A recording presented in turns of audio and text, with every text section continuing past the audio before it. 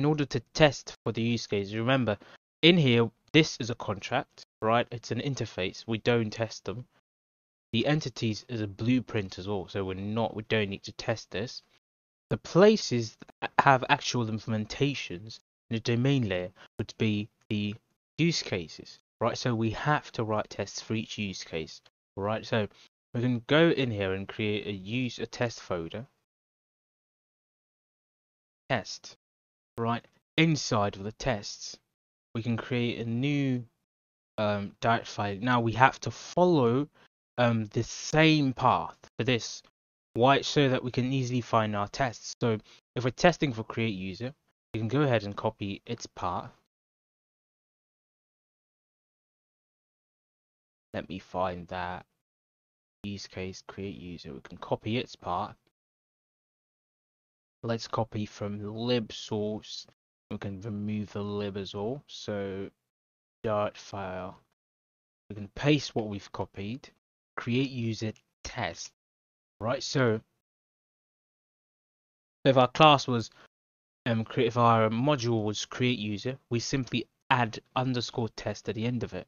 Right. So that's how it goes. That is the convention. We want to start from the source, not from the lib. So we go and create that, right? So we have our file, right? So there's an easier way to do this, right? You can install a package known as Dart test. Let me see plugins. We can see Dart test, this one. All right. So you can simply just right click on your file and then say create new test file or something like that. Create a new Dart test file with the same path in mind. So let's go ahead and test that. I'm going to delete the source and then go ahead and say, no, I have to do that here. New test file. And we can say create user. And it will follow the same path and create this for us. So let's go ahead and delete this. So now you have to understand why we're testing and what exactly we're doing in this so-called test. Alright, so why are we testing? Oh my days, I'm so sorry guys, I forgot about this. Font is small. Let me make that 16. I think that's overkill, but whatever. Right, so what are we testing and why? Right, so in this case we're testing this use case, right? This is so big. Alright, so the reason why we actually want to test this is because we want to make sure that this functionality will function the way we want it to. It will carry out the assignment that we're giving to it as expected. Alright. So each test should focus. So the reason why we call these unit tests, so currently what we're doing is called the unit test, is because it focuses on a small section of your code, a small piece of it, right? A unit. So for example, this class is a unit. So when I say unit, I'm referring to the class that contains whatever functionality we're testing. Alright, so inside of this class we have functionalities. These functionalities are the methods, the functions, alright? So we're going to be testing the functions inside of a unit. Alright, so inside of this class we have several. If we had even more than one function, we'd have to write tests each of the functions to make sure that each function carries out the whatever we ask it to carry out. We can test if it returns what we want it to return. We can test if it accepts what we want it to accept. We can test the process that it takes in order to do that. Alright, so this will prevent any bugs. Alright, it will basically catch almost every bug, right? The only bugs you might encounter might be, I don't know, widget tests, widget bugs, Flutter UI bugs if you don't write unit tests, if you don't write widget tests, that is rather. So basically, the unit tests will be like a safety net for us, right, and for our code basically. So telling it this is how I want you to function.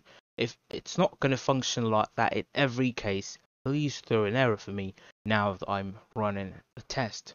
Right, so let's go ahead and do that. So inside of our create user test, what is the first thing we have to know?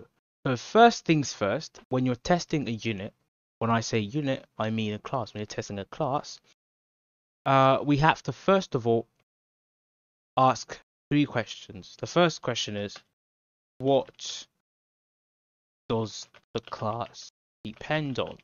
When you ask this question, we're basically saying, what does this class take in its constructors? Right, so if we're going to test this class, then we're basically going to be initializing this class. So class, we initialize class name, we initialize that class. But if it takes anything in the constructor, it depends on that thingy, right? It means that that class depends on that thing. And then the next question we have to ask is, how can we create a fake version of the dependency? So basically, for example, if our class is depending on an HTTP library, right, we don't want to use the real HTTP library. Why?